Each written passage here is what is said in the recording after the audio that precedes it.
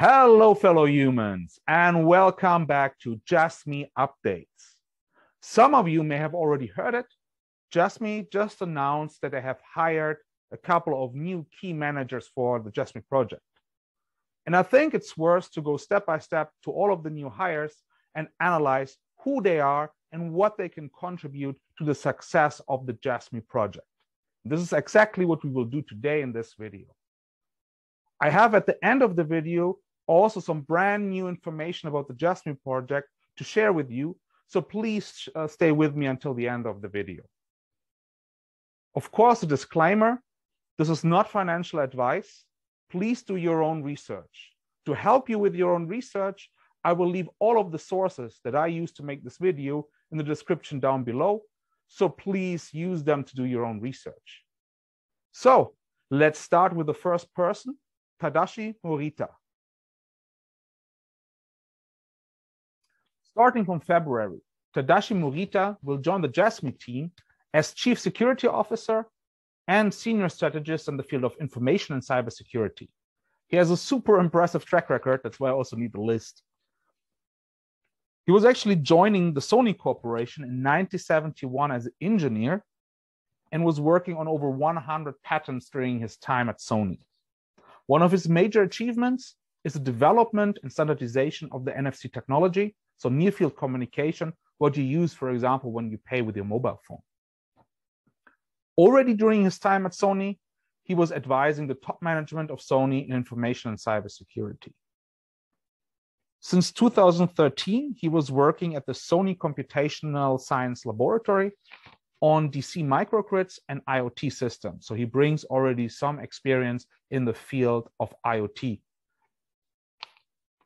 One major point is also that he was key contributor for a standard called IEC 62853.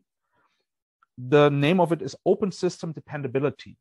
I was looking a little bit into it. I will leave also the link down below to that standard. It's basically deals with accountability and availability of open systems. Open systems are systems, for example, like IoT systems. So he was working already on that standard. That means he has a lot of experience with open system security, and accountability in open systems. And this will be very, very helpful for his work at Jasmy. The next person I want to talk about is Takashi Hagiwara, who will join the Jasmy team as director of the board and head of software development.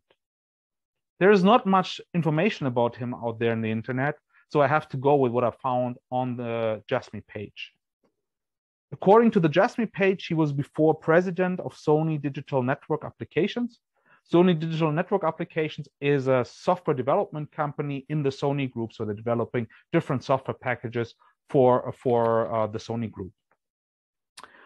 Then he was deputy head of Vayu in Mobile Business Group while it was still part of Sony. So Vayu was actually a subsidiary of Sony and then became its own company. So while it was at Sony, he was deputy head of that part of the company. There's also a position mentioned as CEO of Vision Arts that is belonging to the Sony group. However, I could not find any company or daughter company of Sony with the name of Vision Arts. However, there is a company called Visual Arts that is also connected to PlayStation. I could, however, not find any information about him being CEO of that company. So I don't know if this is a mistake, a typo, whatever it is. I hope we will find out soon what it actually means. Also, since 2020, he was head of software development for the Sony Corporation. That means he has a long track record of delivering large-scale, complicated, and big projects in the software development space. This is already a hint that Jasmy is working on something big. I really hope that it's their own blockchain. The next person on my list actually also hints into this direction, so stay tuned. If you enjoy the video so far, then please leave a like and consider to subscribe to my channel because it really keeps me motivated to make new videos. So let's go with the next person. Next on my list is Sheng Guo. He will join the Jasmy team as Chief Information Officer and has a background as a Python programmer. So he was working in a lot of different positions in fields of IoT, transportation, and so on as a Python programmer. But what is interesting, his recent employer is not mentioned on the Jasmy page.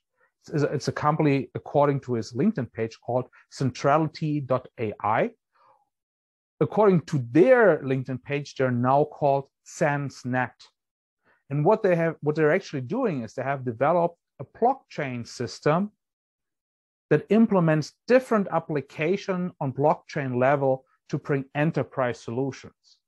This is super interesting because this is a super strong hint that Jasmy starts to develop their own blockchain system, which would be amazing news for all investors in the Jasmy project. Hidehiko Kakinuma is the person we all have waited for to join the Jasmy team. He will actually take care about marketing in the future. That's amazing because that was one of the major points discussed on Reddit, on Discord, on Facebook. Everywhere where Jasmy was discussed was a horrible marketing situation that Jasmy currently has. So we're all happy that he's joining the team to take care about marketing. He actually was working before as well, of course, for the Sony Corporation and for connected businesses, different banks, insurance companies, all connected to the Sony group, mostly in marketing, product development, and sales development. All three, of course, super important for Jasmy in the future. So I'm really, really looking forward to him taking the lead in marketing, sales strategy, and so on to really push Jasmy forward. Because what was really missing was great marketing and great investor engagement, and of course also use case development. This is the most important thing. And I think all of these points Hidehiko will take care of. So we're all very happy that he has joined the team. First of all, I want to give a big shout out and a big thanks to the Jasmy community. These videos would not be possible without you.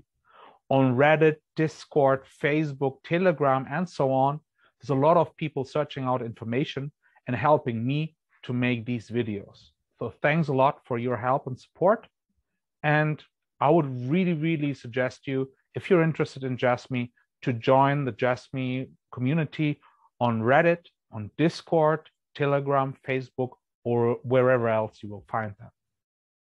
Now to the news. Bybit recently listed Jasmy USDT derivatives, which will allow more investors to invest in the Jasmy coin. This is great news for existing investors, but also for people who want to invest in Jasmy. Additionally, there was in Japan a data leak recently that leaked confidential information about Japanese citizens. Hiroshi Harada, the CFO of Jasmy, directly tweeted and offered help for the Japanese government to implement a solution like Jasmy to avoid such data leaks in the future. I think this is a huge application of Jasmy, and I think a huge chance for Jasmy, but also the Japanese government and governments all over the world. There's also new information and evidence about the relation between Jasmy and Sony. So I think next week or the week after, there will be enough information collected by me and the Jasmy community to actually make another video. So stay tuned for this. And until then, see you. Bye.